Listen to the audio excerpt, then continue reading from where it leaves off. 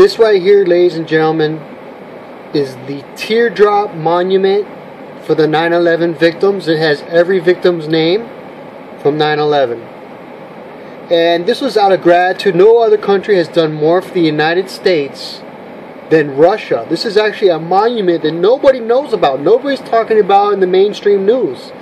Russia actually built this monument here in New Jersey for the United States. And nobody on the mainstream news even talked about it. I think Bush was in office and, he never actually talked about it. I mean, this is like a Statue of Liberty. And the Statue of Liberty is well known. Who else has done this? This is a teardrop for all the victims of 9/11. Now, after 9/11, Russia felt really bad what happened to the United States. And now they're coming out, Russia saying, hey, 9/11 was probably an inside job. I mean, there's a lot of truthers out there who believe that. And when you look at the evidence now, it looks very suspicious that 9/11 was probably an inside job.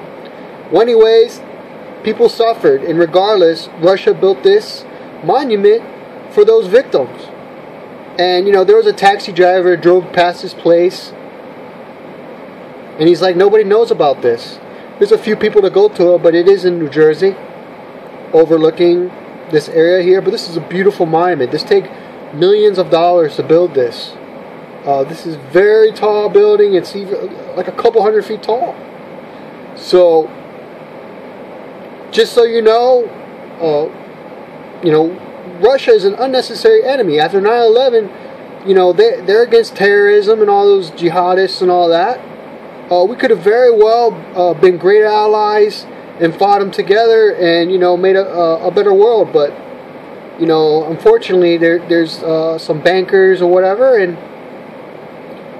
they don't like the deals that they're getting. They want better deals. And now the relations between Russia and the United States have totally deteriorated. And it's really scary when you see the leaders that are in power saying, we need to be tougher on Russia. And, forget that garbage. World War III is not an option.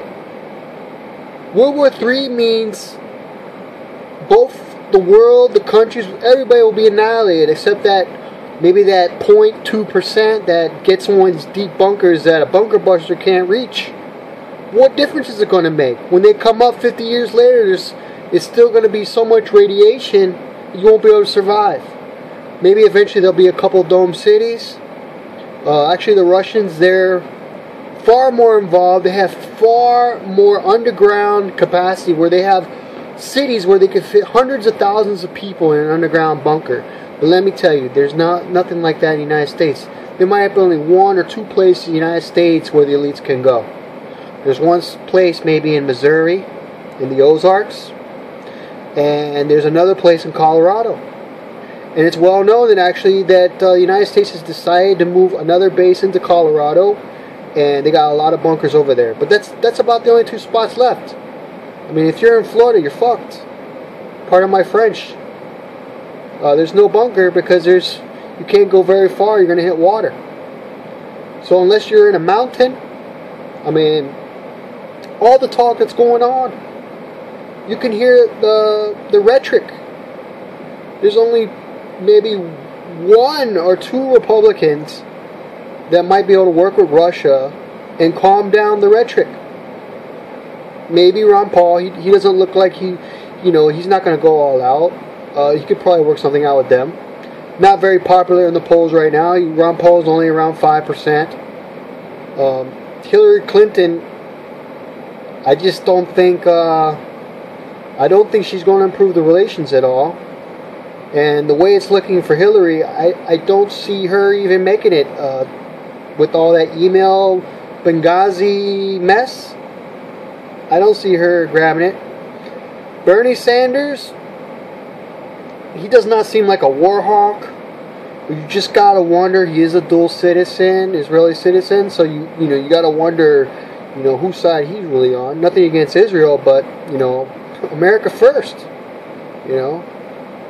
Then we take care of our allies. But World War III is not an option. Look, the relations need to get better. Donald Trump, he has a working relationship with Putin, so there might be something there. I know that Trump had a pageant there for Miss World in Moscow, so he's met all the leaders over there. He's tough, but he's respected. So, I mean, I'm not sold on Trump yet, but at least he's got something to at least say that he's a good businessman, and I think more leaders would respect him than what we have. So look, Russia's not bad. They're not innocent either, but there's not a choice in this matter. We need to work with the Russians, and they could be a decent, good ally. We just need to stay out of their business, stay off their border. Ukraine, I mean, look, they owned it for 500 years. That's part of their history. So, look, how I look at it is, if the United States would not have destabilized Ukraine, Ukraine would have never lost Crimea. The Russians never would have had an excuse to go in there and take it. But since we destabilized the country, kicked out who the people elected, and we should have never done that. We believe in democracy, right? We believe in people that are elected. We should not be supporting people that are not elected by its people. Poroshenko, I mean, he's destroyed his own country. I mean, now you can't even speak against what's the policy is. You could get serious jail time. I mean, what happened to the truth? Here's the truth. It's right in front of you. Look, they're not bad. What other country has done this for the United States?